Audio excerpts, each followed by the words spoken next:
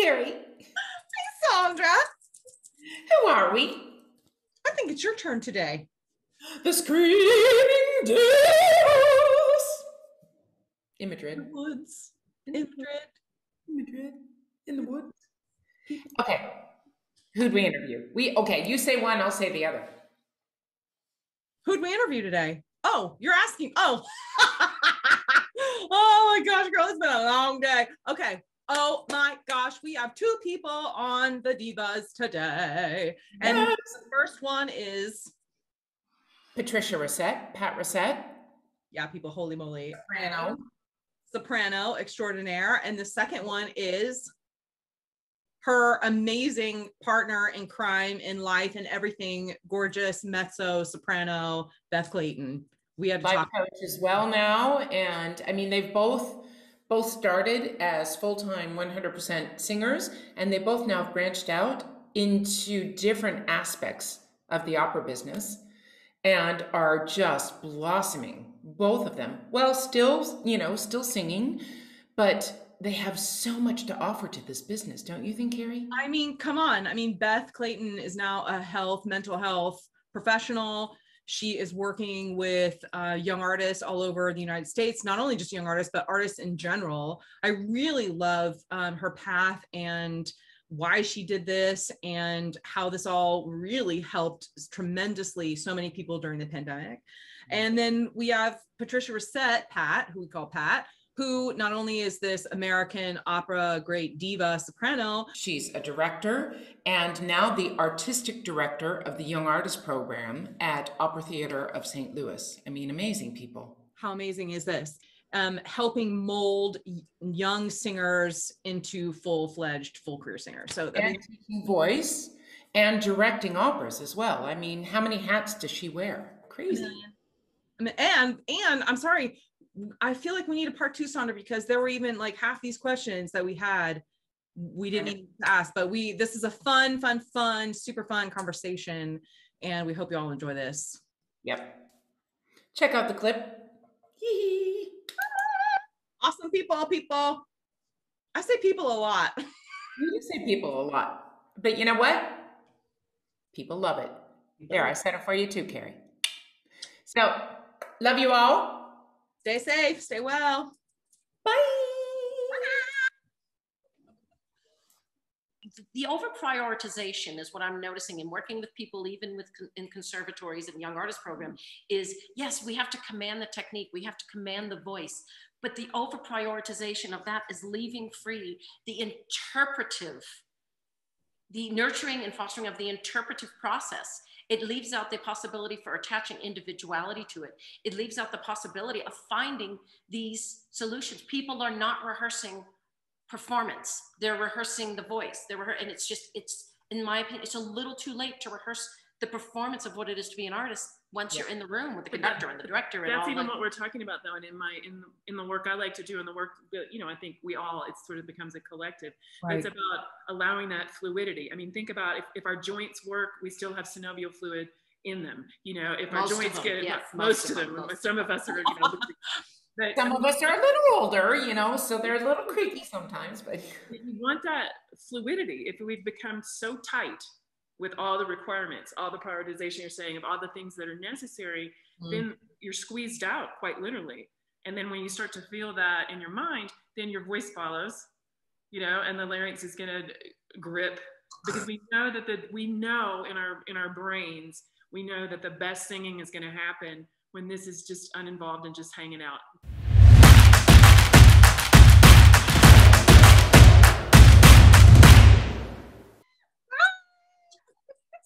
Oh my God! 2 for 1, 2 for 1, 2 for 1. We got a twofer today, Carrie. You got a twofer. Yeah. Oh, we got a 3-fer. No, we got a 3-fer. Who is it? This is Zoe. Zoe. Oh my gosh. Peanut. Oh my goodness. Hello, Zoe. Hey, baby. Oh. Bring it. Are you ready? Bring it. Okay, can I also say that I'm very disappointed that I did not bring my St. Bernard up here for a cameo next to your lovely dog there. Right. She's very Yeah, Zoberg. super glue. Yeah, super glue, right? Again. You know, Well, you used to have one, what, Sappho? yes. You. Nice memory. Yes, we did. And Because we're very shy about our lesbianism. Yes, so exactly. Sappho, you know, like just go ahead and throw it out there. There's your name. exactly. So Zoberg. So sweet, though. Oh my God, I love that so much. So you're in Santa Fe. Yeah. And We're Santa Fe. I know, like seriously. Are you there full time? Is this a full-time home? Yeah, for as much as full-time applies, we are. And actually this pandemic afforded us for the first time in our adult lives to be in our home for 4 consecutive seasons, which has never happened. Never We've happened. lived in Santa Fe for 23 years, and we built this place about 10 and a half years ago. But there were some serious silver linings to the pandemic. Yeah. We went fly fishing. How cool is that? The only thing I caught was I myself. want photographic evidence of that. Yeah. I want to see the outfits. That's what I want to see. The waiters, you know, like I did do the waiters, but it We did do the gave me waiters. an excuse to go like to the Merrill outlet and buy totally waterproof shoes that were cute. Ooh, love that. Gets the outfits, even when skiing, even though she's terrified of heights and of going fast down a slippery mountain. So she just got the cute outfit, but didn't want to actually ski. Yeah. wasn't that called a bunny, like a ski bunny? So bunny. So Nice. bunny. So why Santa Fe? I know that you two met and Santa Fe has a special place for you, but I mean, Santa Fe is not easy for international travel. Right.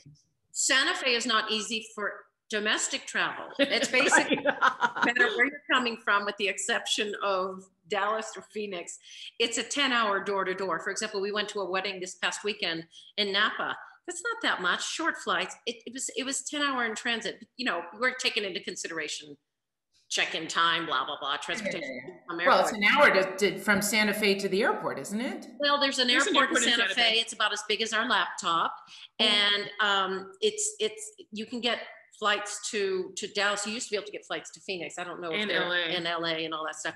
So we've used that from time to time. But why Santa Fe? I mean, we fell in love with it individually, and then we fell in love literally with each other in 1997. But I was an apprentice here in 95, and I fell in love with it. Yeah. You debuted here in 96. I was supposed to do a second year of apprenticeship, but I got wrangled into something in Houston and I couldn't, which was fate because we weren't supposed to meet in 96. We were supposed to meet in 97 when I was hired back to work here. And They so all said it was a fling. 24 years later. I know, I remember that. I remember meeting, well, I think I knew somebody else's other half. And I remember you two meeting in Santa Fe, and I thought, yep, that's it. That's not a thing. You were like super glue, right? Yeah, it was immediate, intense, powerful. I mean, the kind of powerful. It's interesting. We sing, we perform, we emotionally explore constantly love and lust and all these things. I found it absolutely terrifying, and perhaps the only time in my life I've never been able to eat. But that passed. So, but it's true. It was really intense. It was really intense. Our teacher, we both studied with Trish McCaffrey for all these years. In fact, I studied with her before Pat did. People don't really know that, but I'm fun married fact. into my teacher. Fun fact that she was like, "Whoa, Well, what's that? Well, What's going on here? Hey, people. Hang on. zing, zing, zing." But so Santa Fe, even with all the travel issues and blah blah blah, you said, hey, come on, let's do it. Sandra, the fact is, you just need to have access to an airport. What's really important, and you both know this very well, when you come home, you need it to be restorative. You need it to be a place that feeds your soul. And so that is more important than a little bit of inconvenience of, It's just important to fly somewhere you want to go. yeah. So if you're going to fly home, you want that to be somewhere that feels good rather than, back to the grind. And we still have we have an apartment in New York, and this is a record. We have not been inside our apartment in 2 years. Whoa. Because we had it rented during the pandemic briefly for the poor mezzo who had to, only do one performance of was it Fliegen de Hollander? I think so. Tannhäuser. I think so. But we gave her money back and let her. I think she actually lives in Munich, but so that was a mess. And so we didn't even go in before we went to Monte Carlo, No. and so now it's been 2 years. Has anyone been in? Have you had somebody go in and check on it? Okay. I mean, we have somebody going every once in a while, you know, run a load of an empty road of clothes and do all the dishwashers. Do all the necessaries and everything. Yeah. Carrie moved from downtown Nashville to out in the woods in the middle of the pandemic. Yeah, because I live in a state where COVID and the number, you know, people don't get vaccinated. They don't want to get vaccinated here. So I love living in the city. I actually have learned that I love living out here. With the lake is right on the other side of those trees, so we get out on the boat and have a great time. But I was so angry all the time, and I thought, I can't be around this anymore. I need to feel like myself. So we need to find peace and serenity somewhere. But a lot of people have moved away from urban areas. I mean, I know property values really took a nosedive in New York after, you know, we have friends that were in their 1-bedroom apartments, and talk about lockdown with in no New outdoor York. space. I mean, it's cray-cray. I mean, Crazy. we adore each other, but that would have been. Oh no, we were that. I mean, I was on the road all the time. My husband works here, so we just had a 1-bedroom and a den in downtown Nashville, and we're looking at each other like 4 months into this, and I'm like, I love you, but we've been together a very long time, but we need some space. Wait, would you call yourself a singing actress? Yeah. Yeah. The act of singing in it of itself has no appeal to me whatsoever. No, you have to have, watching you rehearse, it's really fascinating, and people out there that have not been able to experience that, you really come at it from a completely different way than most singers. Can we talk about that a little bit? Yeah, for me, my best singing happens when I'm utterly and totally immersed in the interpretive experience, in the drama of whatever that person, that circumstance is. And I pride myself in every role I sing, and which is why I do that when it's a role that, because I can't find enough in it that I can bite into, that I can sink my teeth into. I pride myself in fleshing out, as to the best of my ability, every single role, so that somehow, some way, it doesn't need to match anything about me, my temperament, or my experiences, but somehow it siphons through all of my fibers to be attached to something real, 3-dimensional, and visceral. And that for me is key. Otherwise, if I ever have the feeling where, that's kind of what I didn't like about Trovatore, I was too aware that I was singing. She's a bit of a drip too. I'm sorry, she's a bit. Yeah, a little bit. I mean, just. And so if I ever had the feeling like I could just, the only experience I was having and that I felt like I was offering was in the singing, it just loses the appeal, loses the connection to my artistic being. So it's key for me. And it shows. Mm-hmm. It really does show. Like, so what would be your favorite role that you've done? Tabarro? Pagliacci? Oh, I love doing Medja. I loved doing Tosca, because she gets to be so temperamental, and after so much of the repertoire and characters I've played. Act 2 Tosca. Act 2 Tosca. That's like. Susanna, your Susanna was amazing too. Oh, thank you. No, I mean it's really. I looked at you singing Susanna when I did it the first time, because I thought, you know, I did it in Chicago like in 2000 or something like that. I don't know. I think so. Yeah. My membership is not here. He's well, I'm actually, I can't say where because the season hasn't been announced. I don't believe I'm directing Susanna soon. So, I'm directing now too, right? Yeah. Well, that was, I mean, okay. My favorite new role, I never have been successful at picking a favorite role. I love, my newest acquisition is Kostelnička. Oh. After doing so many Jenufas, to finally get to do the Kostelnička is just like, talk about cool, something to sink your teeth into. Meaty. Complicated, and it's just. Well, I think the last time I met you, you were learning Zalme. Yes. Oh, I like Zalme too. Because Beth was like, okay, come on, Pat, we got to go work. Right? You're like, yeah. You know what? That's a role. Once you've learned it, you know it, because it's so so Strauss is also it's got so much math in it. Yeah. In terms of even just the hardcore fundamental learning of it. Yeah, absolutely. It's true. I mean, but my very favorite role is Kostelnička. Zalame, Tosca, and I suppose we should throw a butterfly in there for good. That just made me remind me of something. When I was first tearing apart Butterfly, through out of your mouth came through like 2 other people to me, that whenever you talked about Butterfly, it was like, make sure you have those strong thighs, because you got to be able to get up beautifully without putting your hand down on the ground. I mean, you have to be able to do it. So I did it. Thanks to you. I got some strong, fabulous, juicy, thick thighs, but I got up, girl, without touching the ground. You want to do that. And everyone says, do you need knee pads? I never wore knee pads in my life. It's your legs that you have to and also you're having to economize your physicality and take these tiny steps. And so, I mean, it's the best butt clenching roll you can think of. And it's just to really energize your legs in order to have that sort of economical kind of physicality. Well, and how cool is it that you actually shared that information and it got passed around? We don't really know each other, but I heard that and I took that to heart, because you're saying Butterfly all over the world. I knew you knew what you were talking about. Beth, how many Suzuki's did you do? 0. Beth has never done. She's like you're like the Carmen Queen. No, I'm way too tall for Suzuki. I'm too tall. Talk about spending the night on your knees. I would be like, yeah, no, thank you. No. You'd be taller than the kid, right? Crossed your path professionally, has it? No, I mean, early on, I remember it was kind of like joked about, but I mean, if you're 6 feet tall, you just don't do that. No. Unless you have, I mean, I could have done it, I guess, in the Robert Wilson production. Yeah. Or not. We're not. Here's your death. Here's the death. Wait. I remember Christine Gerke doing Lohengrin, Captain Lohengrin at the Met, and I watched some of the rehearsals, and all I heard was "so schnell, so schnell." Okay.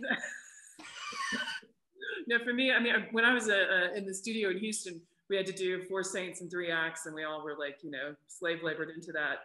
And it's things like you remember, well, what was number 278B? And you knew there was something wrong with you if you remembered what that was. Whoa. Go back to 33 1A. Yeah. Oh wait. Catalog.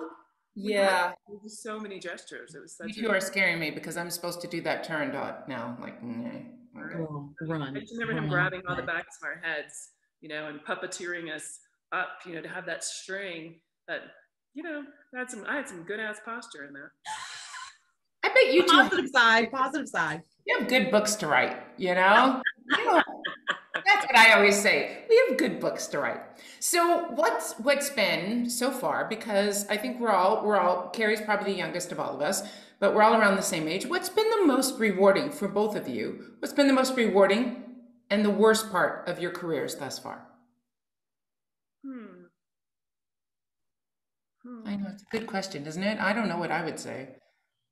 What's been the most rewarding and the worst part?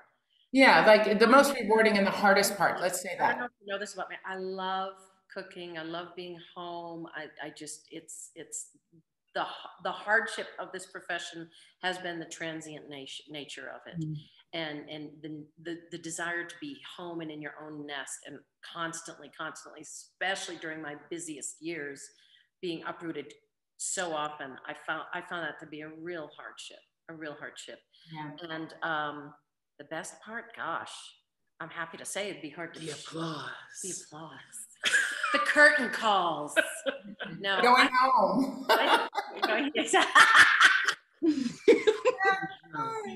No, what about you, Ben?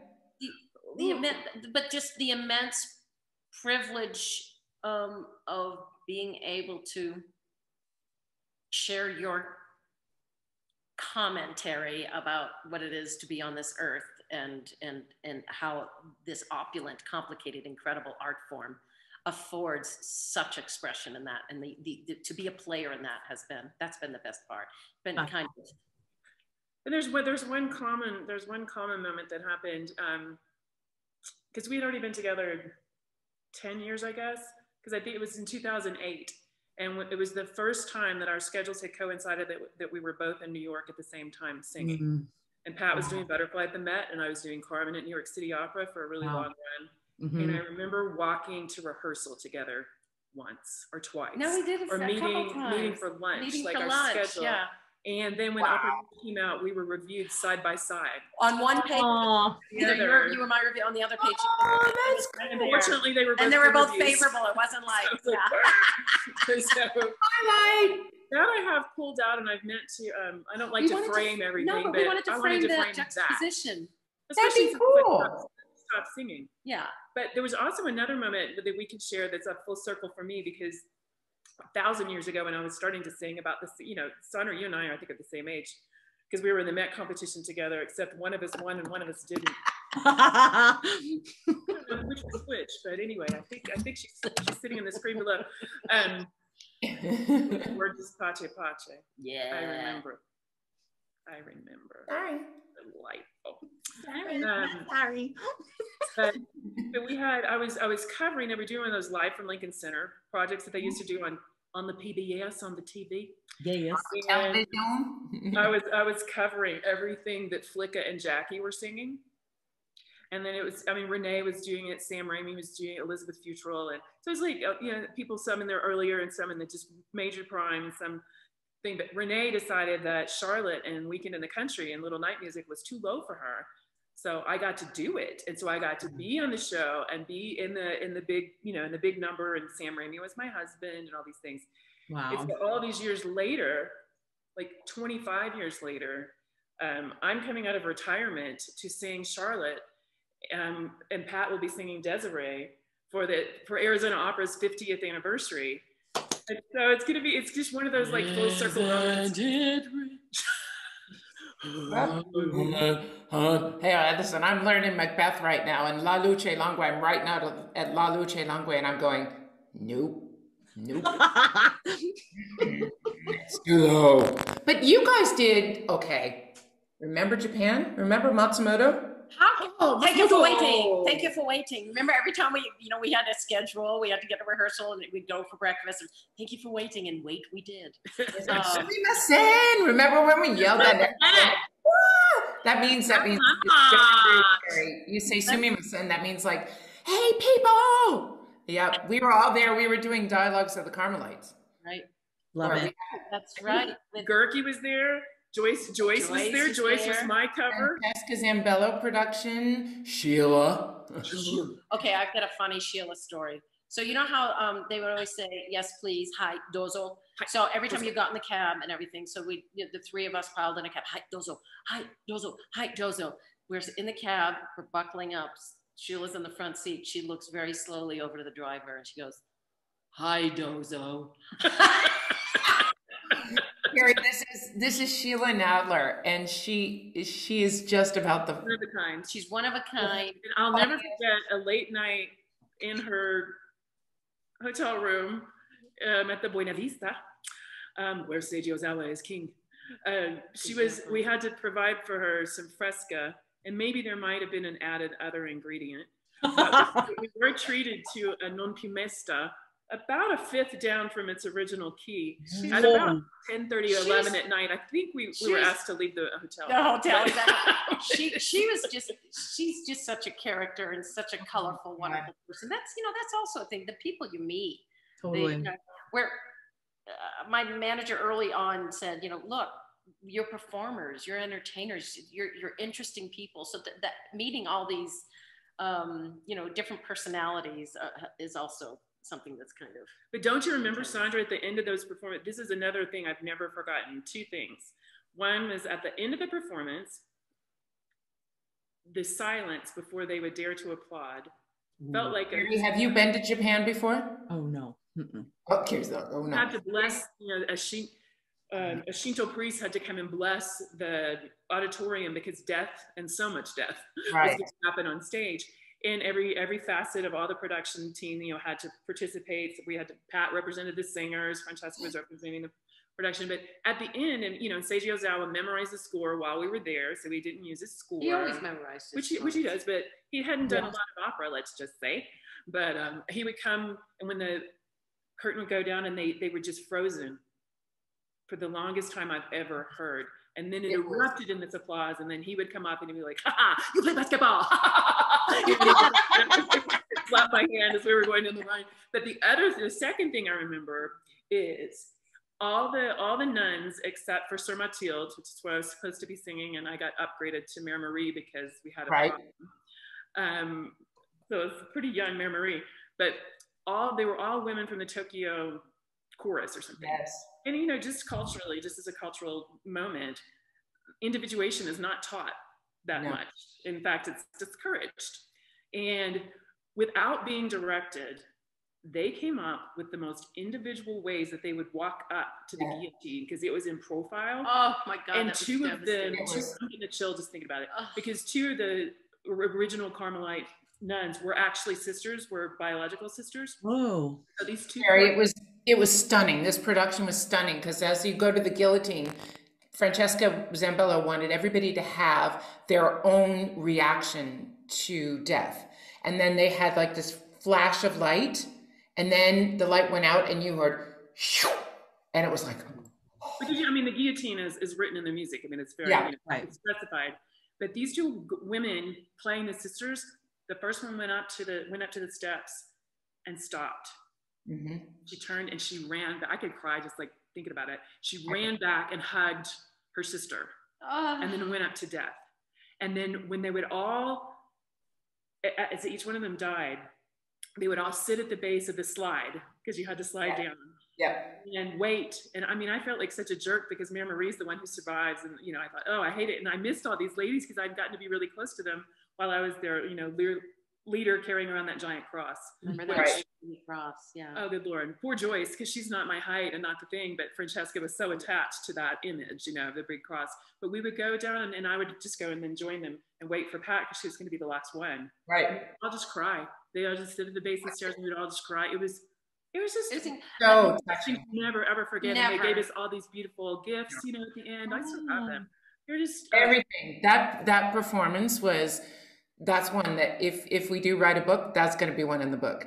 Yeah, and I should mention. You remember the quite a considerable ascension on the stairs, and it was a gold gilded box that you could see, remember, and that whole wall turned around to prepare for the jum, bum, bum, bum, bum, that whole thing. And then the door would slam open right on that chord. And for the deaf, which can be very difficult to achieve in terms of stagecraft, because, you know, it's just very difficult.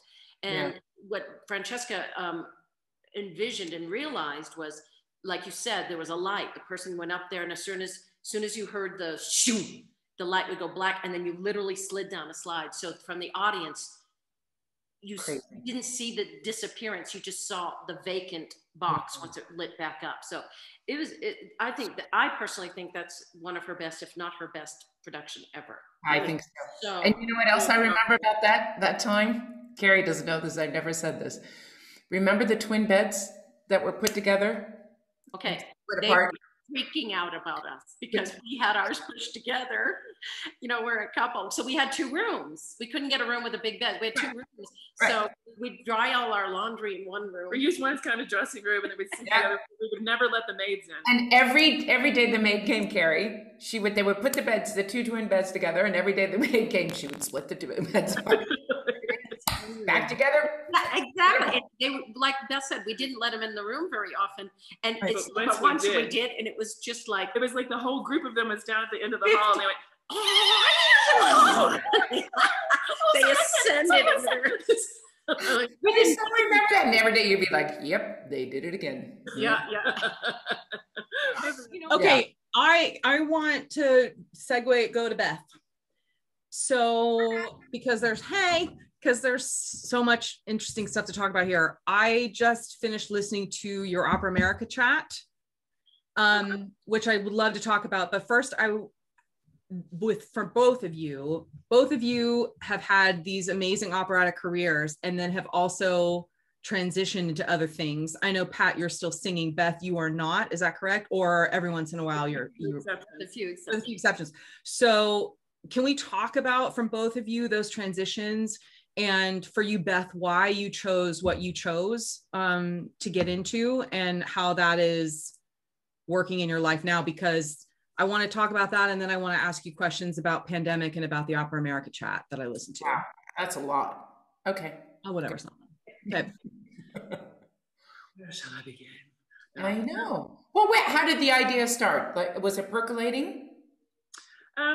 There's been a certain level of percolation over the years. I mean, I think I always called myself the resident therapist for pretty much every job I did, because I found that I was sort of a problem solver, a listener, those kind of, empathetic terms that come into the therapeutic realm. And also, I mean, Pat said to me so many years ago, she said, I don't know if opera is enough for you. And that's a specific kind of statement, because I mean, we all know how opera is phenomenal. It's amazing. I mean, I think it's arguably, one of the richest art forms that exists, because it's so multifaceted. Right. So I mean, there's that point of it, but it's like, there's also part of it that's so incredibly selfish. In order to be able to do it really, really, really, really, really well, you have to be, there's so much, there's a lot of self-centric that comes with that. And there's part of that that doesn't, it's not even me trying to be, falsely humble or any of that. It's not that, but that didn't always appeal to me. And part of that, my other book I have to write is mezzo mentality, because I think there's something about that that's just innately, genetically, that's my new word. Genetically, that's a good word. So, I mean, there were some aspects of that, and there were some things that were going great in my singing, some things that were going like in a direction I was like, it's just not lighting my fire the same way. I mean, to sing Carmen, yeah, I could do that until I'm dead. Right.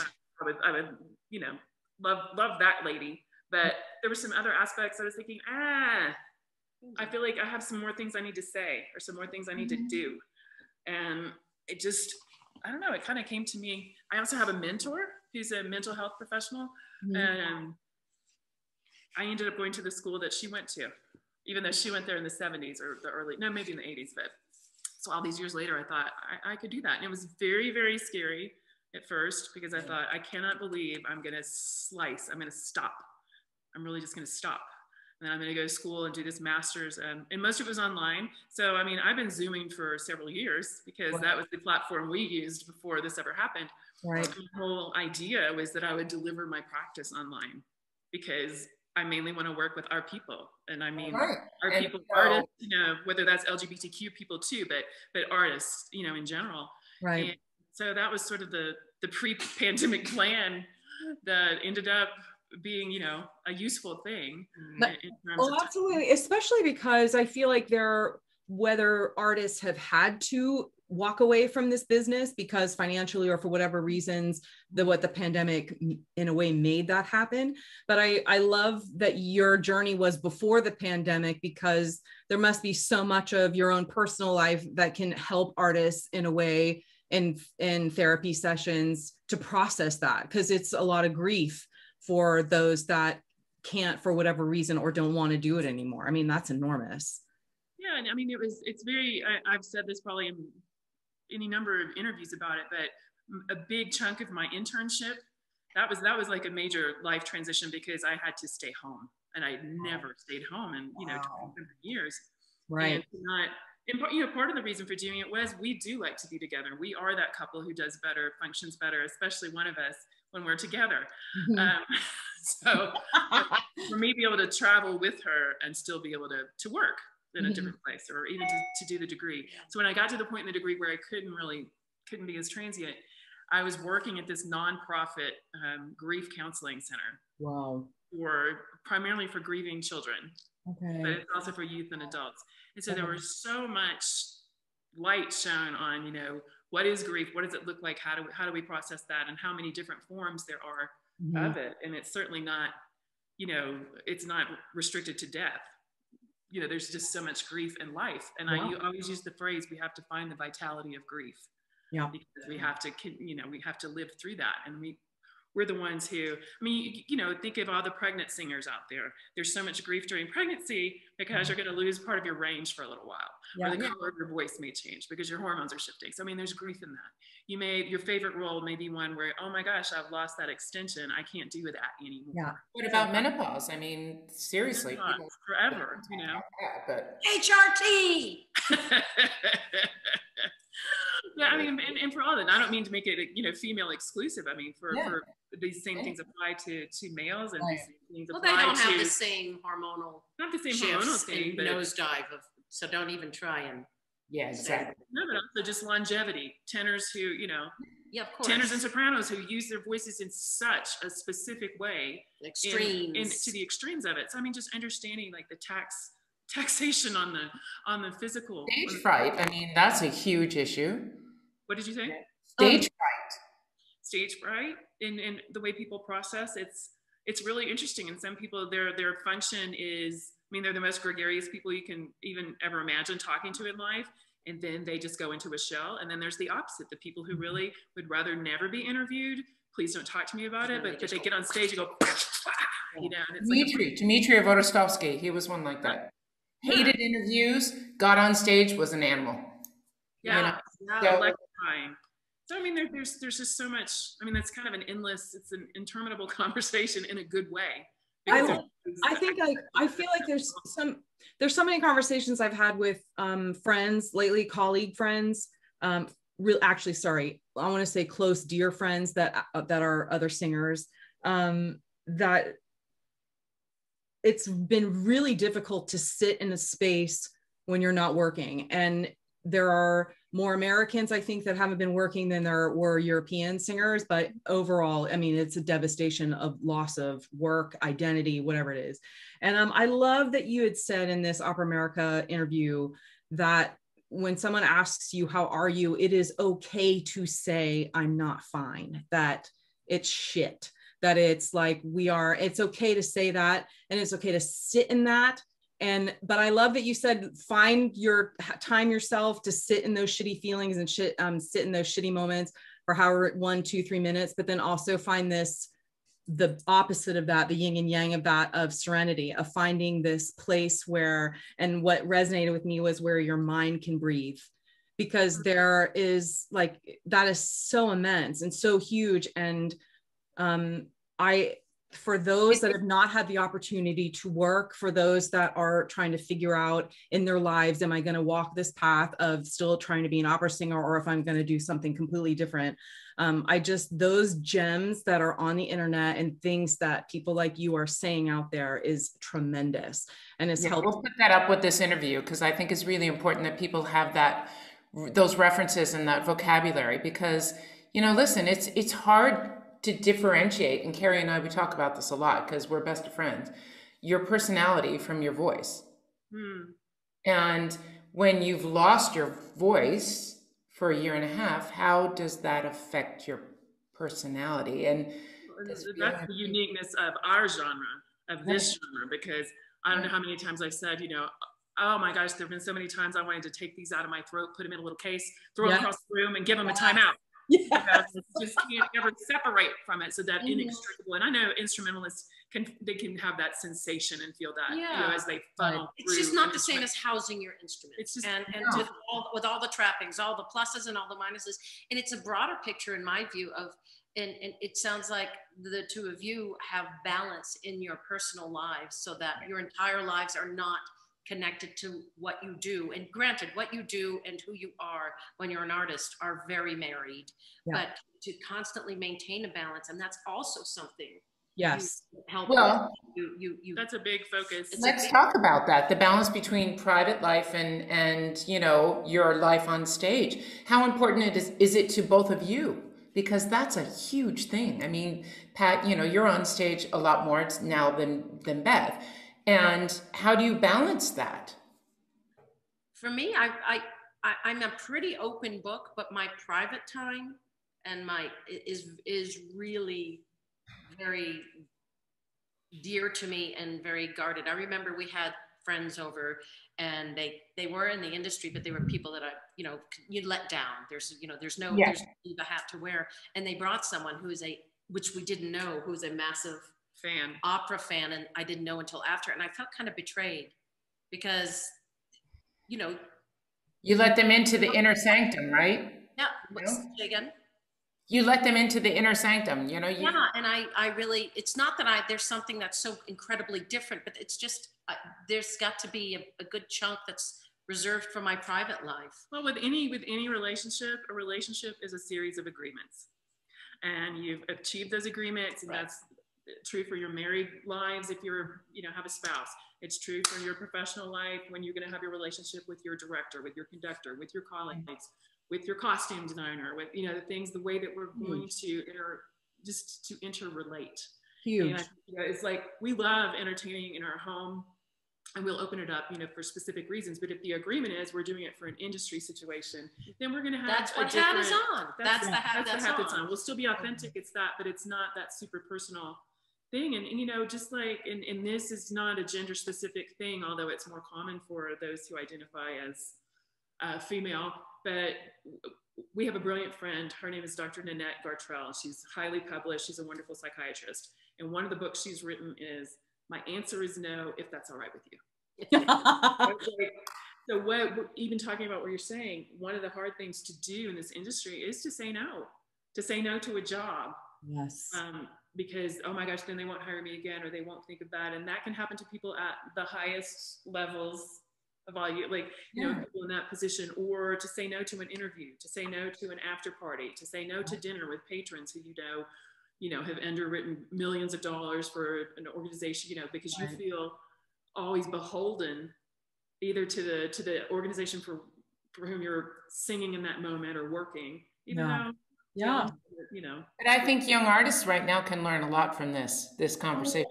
Oh my God. I mean, when I heard that you work with some of the major young artist programs in the United States. You mean? Excuse me? You mean Beth? Beth, yes. When you work with some of the major young artist companies in the US, as well as I think I heard an orchestra or Orchestra Chicago or something like that. I thought, oh my God, if we had access to this while I was in the middle of a young artist program, I mean, how different would I have thought about certain things? It wouldn't have taken me so long to get there. I mean, listen, I'm a huge fan of mental health and therapy, and get your heinies in there and talk it out. I learned early on that, yes, I have an amazing support foundation group of people around me, but there's also something that is so beautiful about talking to somebody outside of that circle that doesn't know all of the ins and outs of everything. And I'm so grateful that I learned that lesson early on. But to have someone who you can talk with that understands this business, because that is crucial and very hard to find.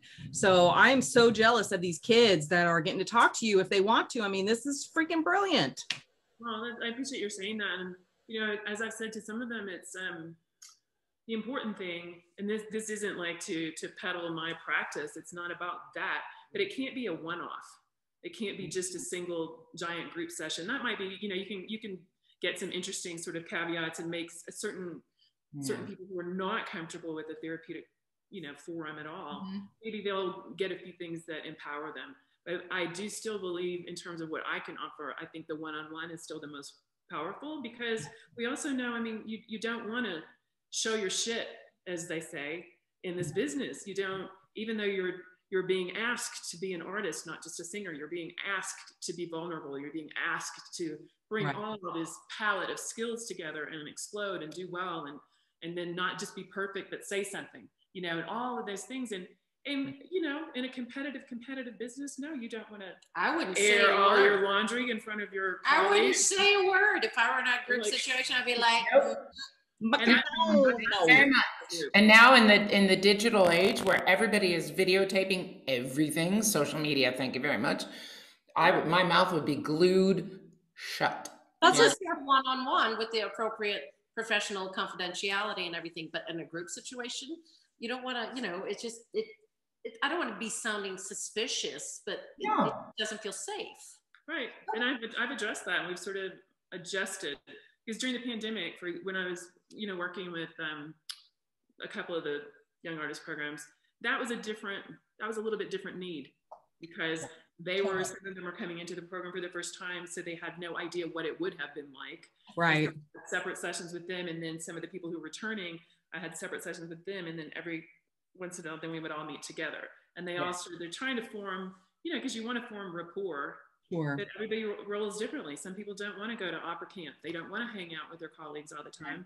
Right. Others thrive on it and can't function if they don't have that connection. So, I mean, it's interesting I know how often you say this word, I say it too, but just to give them permission to figure out, what is it that works for you? Yes. How can you optimize that? And you know, solution-focused brief therapy, one of the biggest things is like, how did you do that? Do more of that. Why did you do that? Do more of it. Did that not work? Don't do that. Yeah. It's like, I know sometimes we just need people to tell us, duh, don't do that. Or it's okay or it's not okay. We just need that because we have so many other people telling us what to do, how to do it, and how we should act and all of that. And sometimes I think we get paralyzed. I know I did in my career. That's very well said. That's really true. And to get, the essence of why most people go to seek therapy is because they're stuck in something. And stuck in something. Maybe it's a mindset. Maybe it's a physical paralysis because of all the external locus you're getting, I mean, let's even talk about that, the physicality of our roles and how grief or stress or all of that manifests in our body. Exactly. And the thing is, what's also important about Beth's work and the fact that you uniquely bring to the table, what it's like to have those boots on stage, and you know both sides of that coin intricately. But something that I do in my work with young artists, both as a coach and director and whatever, is fostering and encouraging and giving permission, finding that your true artistic voice. And as you said, Sandra, we're told it's incumbent upon any artist to entertain the ideas and interpretations of those around them. But I scream at them, do not come to the table without your own idea and fight for what you think.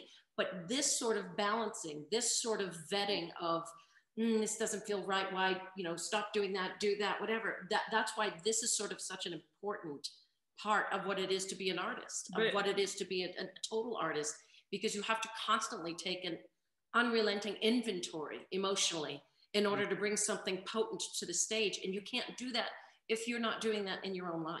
But it's also about helping. It's not about me telling anybody what to do or not to do. No. It's about helping them become their number one assessor. Yeah. So that you can always have your own barometer going. And we all know we've done a performance where, I feel like, oh my God, that was pretty good. I think that was great.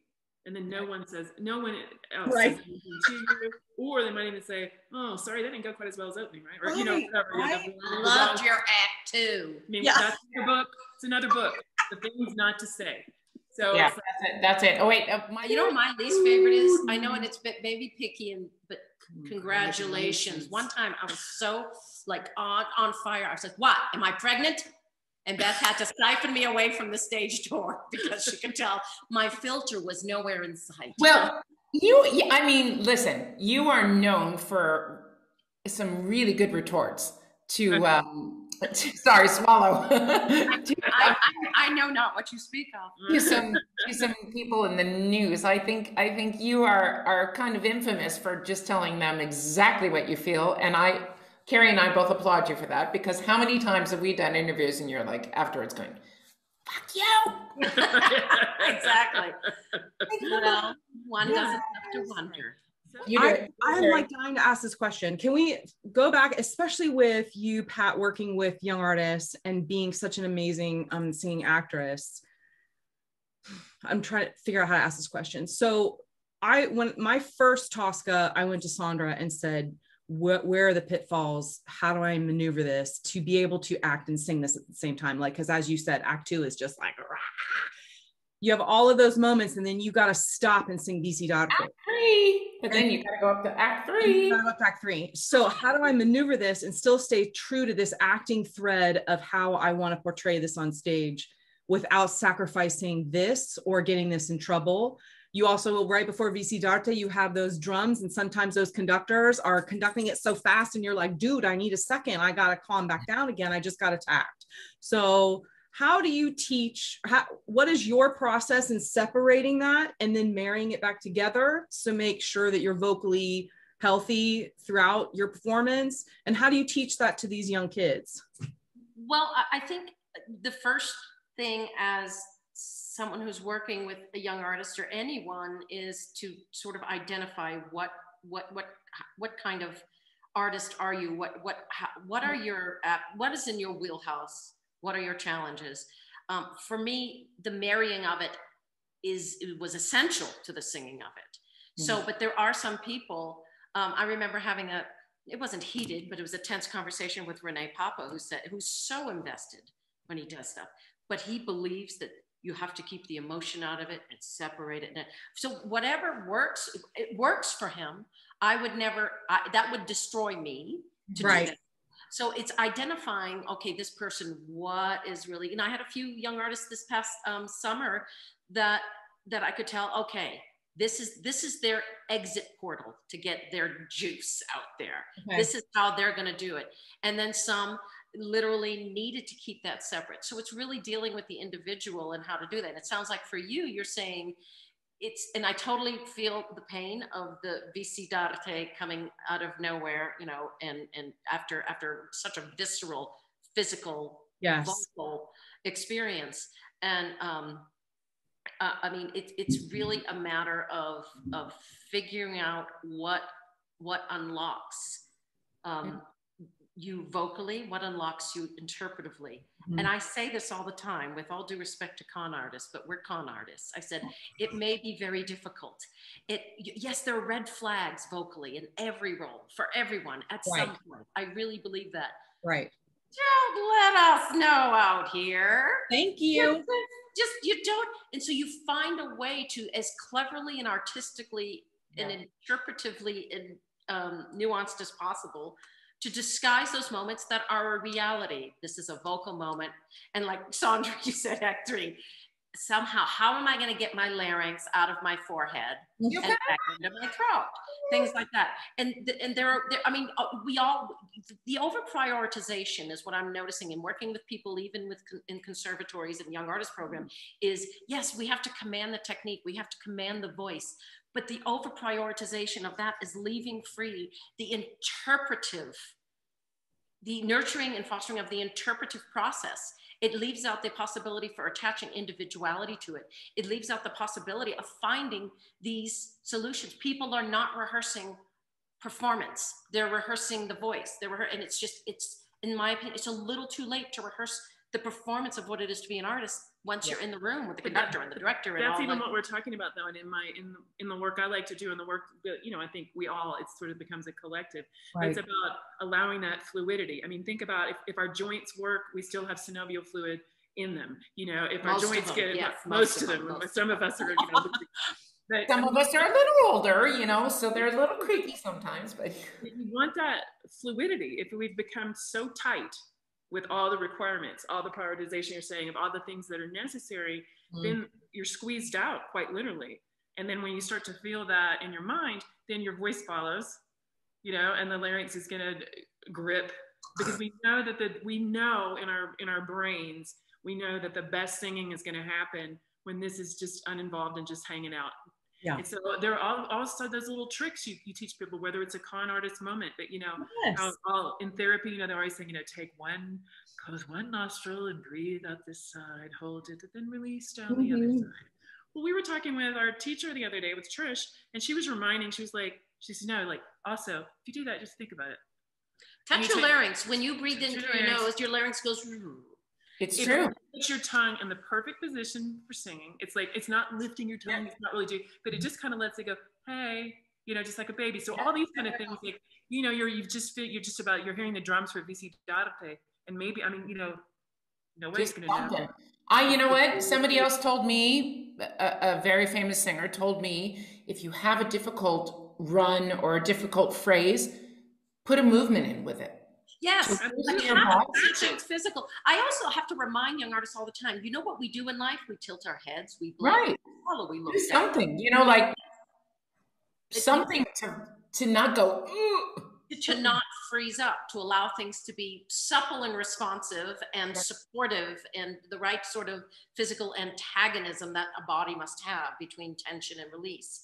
So it's all that, but for me, attaching it to something interpretive is always the key. And I think even musical markings, stylistic things, don't just do a pianissimo because it says that. Make it mean something. And as soon as you attach it to something emotional or interpretive, it takes on an ownership and a dimensionality. That's not a word, but it now is. It is. It's in the dictionary. Is it? Yeah, I've used that one too. Okay, good. Inectically. That's my new word. And then I know the word I meant. Diagonality. Diagonality. Let's Love it. Webster. We're going to call these pandemic words. Vocabulary is a thing. They came out today. I just read this to Duncan, actually, and they came out with some words. Zappy. Do you know what zappy is? Never heard of it. It's a man who is well dressed and very chic. Zappy. Oh, wow. On Zoom. Mm-hmm. Never heard of it. And y'all and yuns is now in the dictionary. Well, that should be. I'm sorry, y'all. I mean. So let's talk about you, Pat. Again, sorry, Beth. One of my favorite subjects. You are your transition from singing to directing to teaching voice to now being the head of the Young Artist Program at Opera Theater of St. Louis. Am I correct? That's correct. That's a huge swing. How did that happen? It happened naturally. Well, first of all, I mean, I am still singing, but it's a very short and small list of roles that I wish to do. Sure.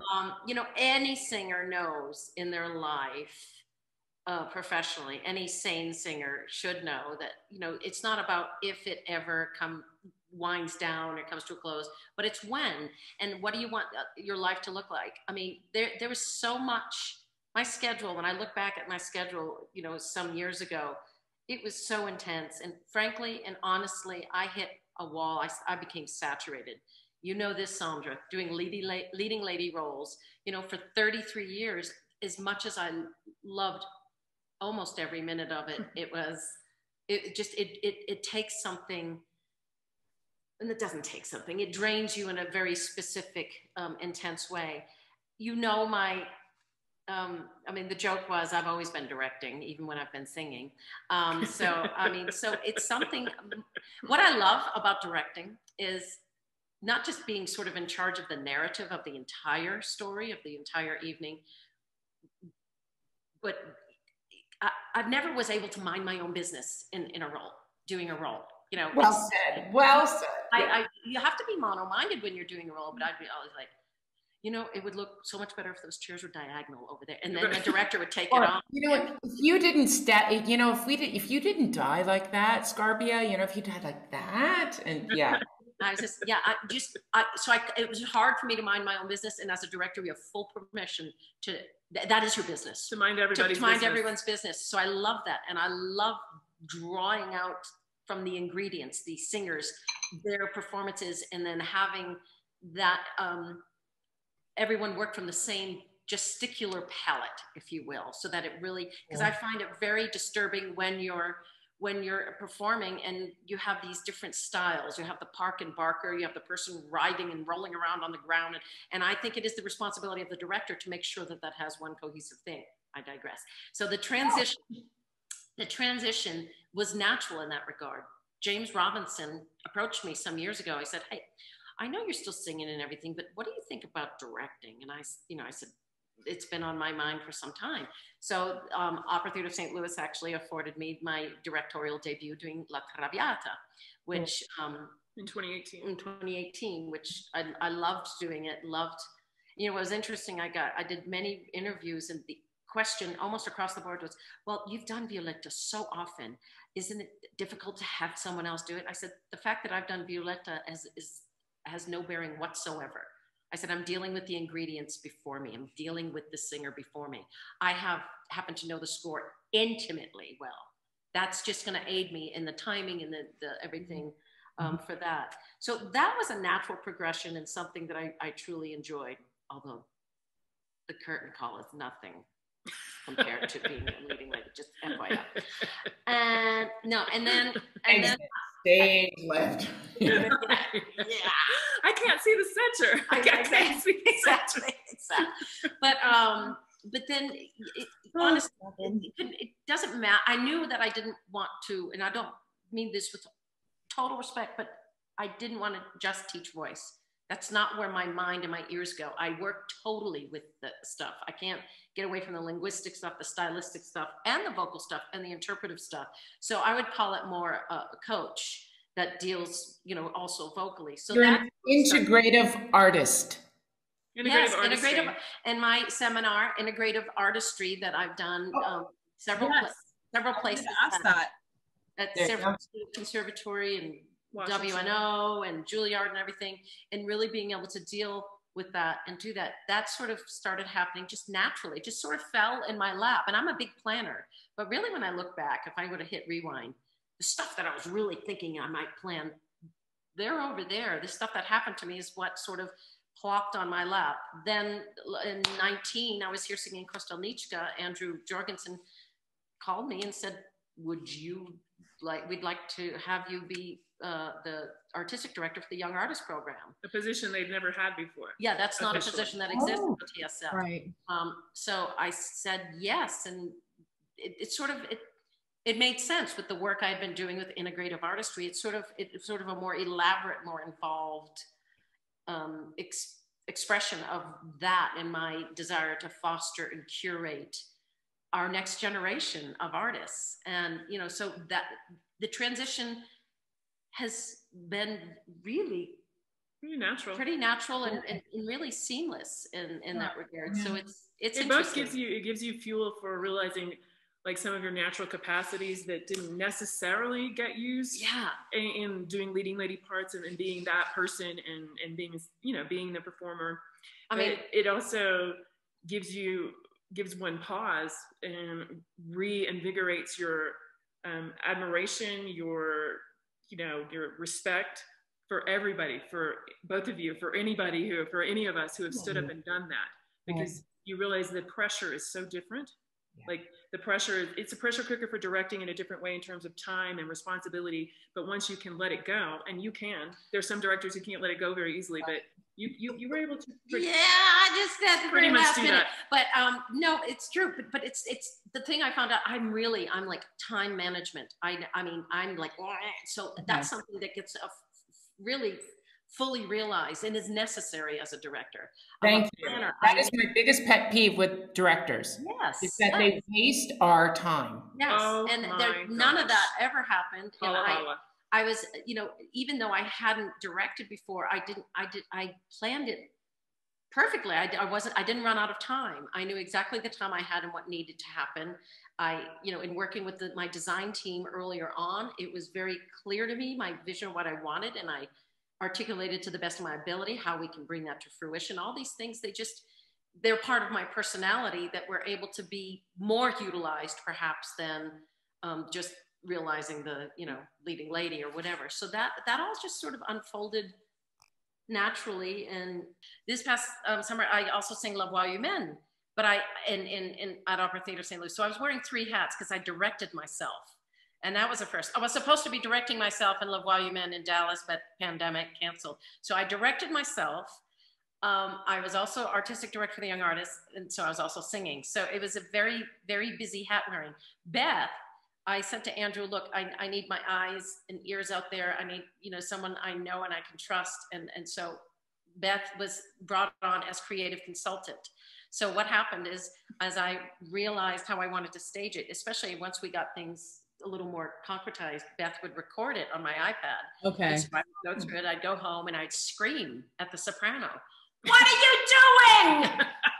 and things of that nature. So it was an interesting experience. I have a feeling it might have been a little bit more R-rated, but it was. I mean, that was fun for me too. I mean, I did not want to be an assistant director. Primarily because I also didn't want to take a job from a young person who's starting out and they need that job. Yeah. And so, but it gave me permission to be in the room and to do the things I always do, except they're usually in the dark of night. Covert. You know, the covert things that I'm usually always a part of, both her learning Beth process. and I are a team, and we work. I worked it with Beth here, with Beth playing at the piano. We're a team. Beth can almost play the score now. Well, people don't know that about you, that Beth is, even when you were singing, Beth, I knew this, like you are expert at coaching, at playing the piano. You're really good with languages. And I know that you've worked with Pat on a lot of roles. And I mean, perfect. It's like you two are the perfect. We approach our lives personally and professionally very much as a team, and I mean, she's going to be absolutely, I'm going to be leaning hard, you know, for her to help me get my voice back into shape as I, you know, come out. And even though it's not a super demanding role, it's singing and it's in public. Sure. So Yeah, I'm about to work on that part of the process again. It's like, we're all going through it. Carrie is doing her first job back in September, right? Yeah, September. And it's like, you know, when we interviewed Renee, she was like, this has been hard for me because I'm a deadline person, and I resonate with that, because if you give me a deadline, then I map it out. I'm a planner. It's like plan A, type A personality with planning. So I've got to do this, and this to get here. But without that deadline, feels really weird. And when a manager is like, hey, you better get your stuff together because there might be fill-ins here, blah, blah, blah, you're like, yeah, whatever. I know. I spent months, I didn't sing a note. I was like, ooh, what? And you can't do that after, you know, it's tricky. No, I mean, that part is tricky. And again, you know, like talking to people, it's like everything else that becomes cyclical. I mean, now we know more about the pandemic, you know, every day we know something different. So now we look back and now we sort of clock it from March of 2020. And even though it's probably December of 2019 or whatever. Right. Start looking at how we reacted in the early months, and then how that had to take on a settle, like had to plateau, just like everything else. And then you just kind of have to be in it. And some of the things that felt almost even maybe not exciting, but felt, okay, well, this is new and different. We can do this for a couple of weeks, a couple of months, oh God, this might be crap. Right. So you have to keep reprocessing that and creating those. For type A people have to create deadlines for themselves, even if it's things that are, you know, pulling out of thin air. But we know that. We know we're all our CEOs, CFOs, I mean, we have to be that person. Yes. I mean, we've always said singing is a sport. We know it's a sport. And so this has been a very like visceral reminder of what it's like to be an elite athlete. And there is no break in their training that's not 100% intentional or due to an injury. No, but even athletes during the pandemic were struggling because, I mean, not because, okay, now I can't get into gyms, so I'm still going to do this workout, but it's still not the same. It's like us, you know, where we're all of a sudden we are on our booties in the house on Zooms or computers for hours, where we're normally running around like crazy people. So they were fly fishing, Carrie. Oh, excuse me. Oh, you were. Oh, wait. Do you guys ever do whitewater rafting? I did that in Santa Fe and had a blast. I've never done it. You've done it, haven't you? I've done it as a youth. When you were when I was a youth. I haven't done it in Santa Fe. Okay, awesome. I got another question to ask, and this is a big one, so be ready. Carrie's like, yeah. But no, have a swig. It's a serious one, and I think, yeah, there you go. Share. I think the opera world, Carrie and I both agree, I'll speak for myself, but I think the opera world has been stuck in a very antiquated rhythm and form. And I think that this pandemic has really brought about an awakening for our art form, for the LGBTQ, for diversity. And I know we haven't talked anything about this, but how do you guys feel like you can contribute to this, be a part of it? Or do you feel that it's not your place to, you know, contribute to the change of the opera world? Honestly, there's part of me that says, or do you think that it's all lip service? Because that's the conversation I'm having right now, is like, was this all lip service? You know, the BLM movement, having everybody of all sizes. I mean, do you think that this is just bullshit? No, I don't. I think this whole movement finally has had impact on our world, and yes, on our profession. Okay. I can speak for Opera Theater of St. Louis. The EDI is front and center. There is just no more, where Andrew Jorgensen, our general director, said, no more all white casts, period. We're not doing that. Now, you know, I mean, in terms of the LGBTQ, Beth and I have been, Pat has a little bit of dyslexia. I don't know. Did I say it wrong? What did I say? Yeah. LGBTQ. Bacon, lettuce, and tomato. Okay. You know, what is L? G. L. That's all. Anyway, but in terms of Diversity, let's just use Diversity and everything. Beth and I have been out. Remember my 2002 cover, we came out in print. And before then I had been asked in interviews, and I would say, I'd rather not discuss that or something. Not that I was personally closeted at any point, but then I realized that makes me sound ashamed. That makes me, and I thought, why would I be ashamed of, the most important and the best aspect of my life? So it was that. And also I got asked or mentioned to me by colleagues, gosh, I hope that didn't hurt your career. The fact is, I said, I don't know if it hurt my career. I don't know what roles I've been passed over for. I don't know. We never know these things. Right. And I would actually say, no, I don't think it hurt my career, but we came out and we've taken every opportunity given to us within reason to put ourselves out there and to be out and proud and to be examples and that it gets better. Did I get that right? Excellent. Well, listen, I mean, Michael Fabiano, we interviewed him, and Michael Fabiano was told to keep his mouth shut about being gay. By who? By a lot of people in the business, his voice teacher, people in the business, his manager. And at some point he just said, nope. It started to. Yes. What I said in this article, and I still believe, and I say every time I'm asked, is if you're really going to be an authentic, potent artist, you have to be true to who you are and what you bring to the table. There was some very famous person that is homosexual that said to me early on, that's just, I think, no, the same advice Michael got, just keep it quiet, keep it quiet. And then once those of us that took the risk and that were on the edge of that blade came out and proud and enjoyed the spoils of what we actually created, and those before us, without question, those before us. But it is living on the edge. Yes, it is taking a risk. It is that, thankfully, less so now. But I mean, we had friends that at our wedding that had been married for almost 50 years, and they each married a person of the opposite sex, and they were two couples, but they were same-sex couples. But they were, this is back in what? They lived in New Orleans and just lived a life. Yeah, but so those that have helped clear the way is they have to be acknowledged, and I think it is everyone it's their own choice, but everyone has to make that choice. But I think it is important not to behave as though you are ashamed of something you are not, and the silence can be that. Absolutely. But to your point, is it going to stick in this particular pandemic thing? Zoe says maybe. Zoe went. That's the question. Because did I love what I was seeing online from opera companies, like waking up or whatever verbiage you want to use with that? But then part of me is just kind of holding my breath. I'm wondering, am I going to be able to be in a rehearsal room and not feel like I'm objectified, or not feel like I'm not safe, or, you know what I mean? Those kinds of things. Am I going to be in a rehearsal room where I see the rainbow? Am I going to be in a rainbow, not of colors, but of sizes? Am I just going to see our world reflected on this stage? I hope so. And I think, a lot of that, it does have to do, we're still in a caste system with caste with an E.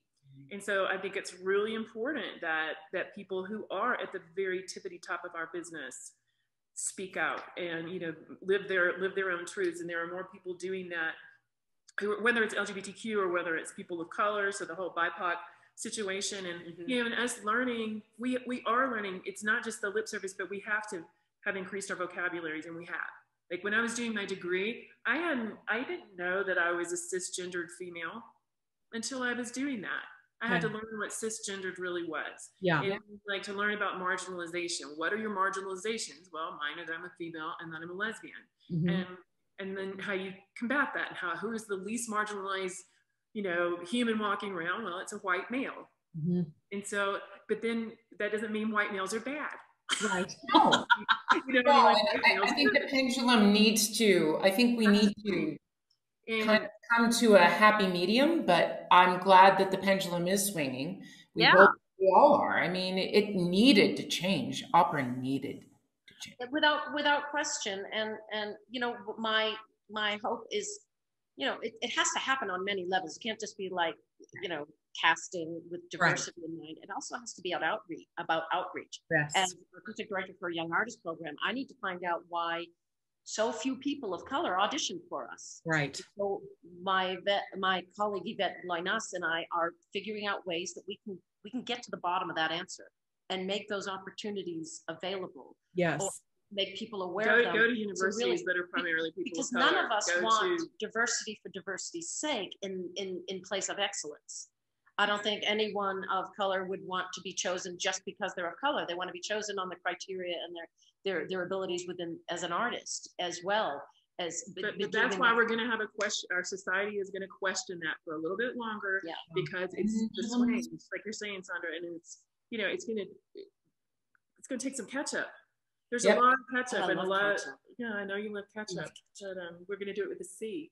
And I want to see the best person. We all want to see the best person for the job, no matter what they look like, no matter everything. We just want to hear the best voice or conductor or instrumentalist or dancer or whatever for the job. I don't care what. But it does start much earlier, because it's the trickle down, trickle backwards theory. What opportunities made it more possible for somebody to have voice lessons at age 13 instead of saying, it's the trickle I'm up. 20, and the trickle up. We need to trickle up.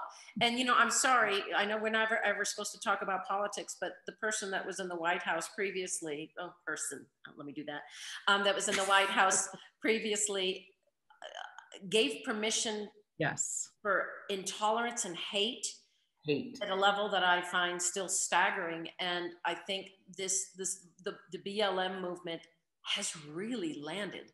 Things are definitely different. What we're all saying is, please don't evaporate. Yes. And that's really the whole point of my question and my worry and my hope, my worry that it's not just lip service, bullshit, whatever. That it's in the corner. I really believe that. And I think some of the things that have evolved in the pandemic, some of the just like a pop-up shop has evolved, for retail, these pop-up operas or the operas that are going to be done in off-site venues are strange. Like Opera Philadelphia has been doing that for years. Now it's a thing.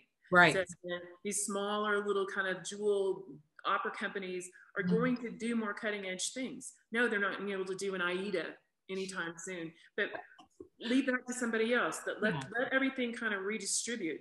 And I don't think it's going to swing back to one side where it's only about grand opera, and it is going to be about telling the other stories, and they're being told. So the operas are being written, they're happening as we speak, and they have been. I mean, that Fire Shut Up in My Bones is going to open the Met. Look at that. I mean, that's amazing. Amazing. Let us pray that the Met opens. It's a co-director, and it's a Black woman. I know. With Jim Robinson. Yeah, and I mean, I think that's why I think this BLM thing, it is landed, and people are saying, whoa, stop, let's rethink.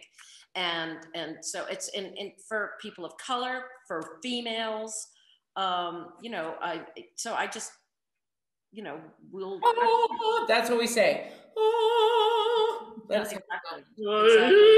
Yeah. So shall we do you guys have 5 more minutes? We do have 5 more. We have 5 more minutes. Yes. 5 more minutes. Okay, we do rapid fire. So we do these very funny. I know. Pat, prepare yourself. Pat's not. Sorry, Pat. I know you are a bit of a perfectionist. I know you, and you're like, okay. Shall we start? Can I start? This is fun. Yeah, go ahead. I'm going to start with Pat. What did you want to be as a child? Police officer. Best answer ever. I went through a little depression when I found out I was too old to join the force. Another story. Okay. Oh man, why didn't we talk about this on the Divas? See, part 2 is coming, people. Part 2. I've said that in a minute. Oh, so I see that goes back to the Fanchula and the gun. Gotcha. Bam. Beth, what is the worst gift you have given your other half? Sitting right next to you. Oh, I don't know. It may have been the worst, but it was also the best thing ever. A little plastic keyboard. Yeah, my little Casio plastic keyboard. The roll-up one? No. The older. No. Okay. Circa 1980s. Yeah. Okay, Pat, what's the strangest thing that you know too much about? Either of us? No, she said to me. Well, the thing I know too much about. It could be either of you, I guess, but. How to repair a roof. I do. I do our own roof repairs. So that, and I also know a lot about chainsaws. I'll send you 2 photos after this. I have 3 chainsaws. You get up on the roof? Do you have a gator? Do you guys know what a gator is? Wait, yes. Wait, what is it? It's the kind that has it's like a female chainsaw. You know, it has like little guards on it, so you can cut something about that big. No, I did get her a lady chainsaw. I got a lady to initiate chainsaw, the whole situation. but I needed something. We've got 2 more now. Yes. But mine is the giant. I have one too, so I'm in the game. Yes. But mine is the giant pole saw because you know I can extend. I could get 18 feet up. So yeah. We have this ridiculous quote to put this elastomeric membrane on the roof. Ridiculous amount of money during the pandemic, and I thought I've got time. Spent a couple $100 on the stuff. We did it. Fixed it myself. So anyway, I know way too much about it.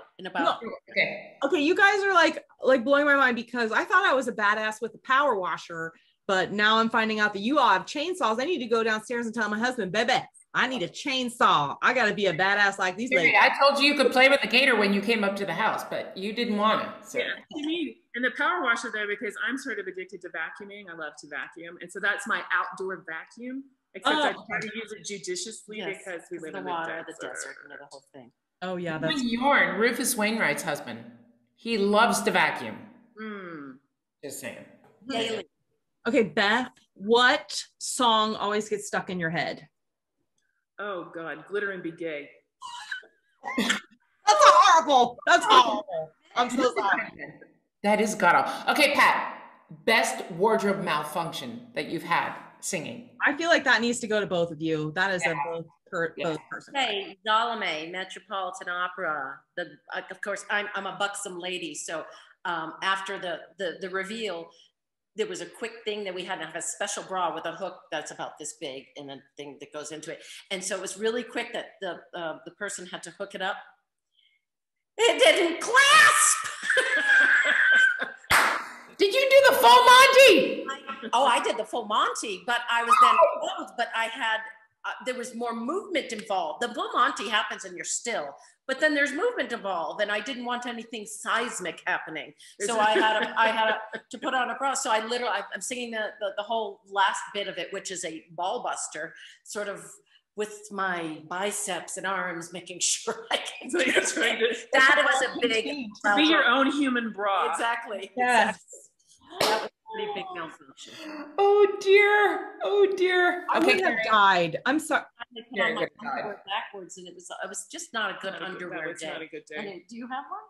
Well, it's not necessarily a costume malfunction. I just remember in a Carmen Act 4 that used real horses and a real carriage, and the horses just, they brought us on and they took us off. And there was no and we're gone. I'm coming. Yeah, exactly. Carrie, favorite question? Oh, I'm sorry. Like, I feel like horses just should never be on stage. The one time I had a horse, he pooed. I didn't know he pooed. It was Boca Negra. I came out to sing the aria, and then the director wanted me down on the ground. We're in rehearsal. Thank God we're in rehearsal or down on the ground. I've got my bracelets on, and all of a sudden I get up on the ground. I'm like, why do I still smell poo? Why do I still smell poo? And it's like poo and the jewelry poo. Oh no. They thought that they had gotten it all. It's dark, they thought that they had gotten it and cleaned it all, but like there's still like the skid. Oh. Like, why, Lord? Why? 246 not to sing Simone Bocanegra. Okay, Carrie, favorite question. You have to ask it. Oh yeah, okay. What is your favorite cuss word in any language? To both of you.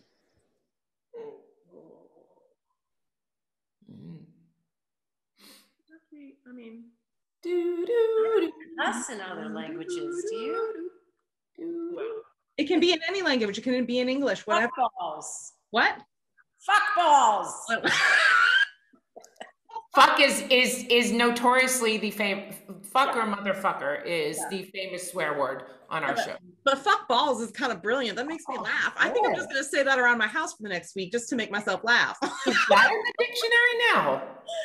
Balls. Fuck balls. It's that, with a southern accent. Balls. Fuck balls. Okay. Last question. Wait, Sandra. Beth has not answered the question. Well, I polluted Beth with bad language. You never cussed before. So, I know. That's why I segued, because Beth didn't want to answer it. See, I'm trying to be a good hostess. I'm not. I got to know the cuss word. What do you use when you just got to say something? Crap. I'm a big, I mean, I say shit balls a lot. I mean, it's how to have the balls. Ironically. A double ball answer in a lesbian household. Exactly. What's happening? We're ball free. What's happening? Right, yes. I didn't know what's happening. Okay, last question for both of you. If heaven exists, what would you like to hear God say when you walk through the pearly gates? Oh my God, that warranted some contemplation. I know. Well, should we let Beth answer first then? Yeah.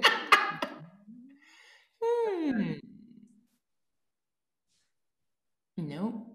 I've been waiting for you. Please repeat the question. If heaven exists, what do you want to hear God say as you walk through the pearly gates? I know what you're going to say. Good. Go ahead. I told you I was a woman. I wasn't going to say that, but I'm totally stealing it and taking it. I love that. I love that. Oh dear. That's fabulous. Awesome. Yeah. We love it. We love both of you. Thank you so much for your time. Absolutely. This was fun. This was really fun. Love you both. Stay well. Okay? Much love to you both. Bye. Bye.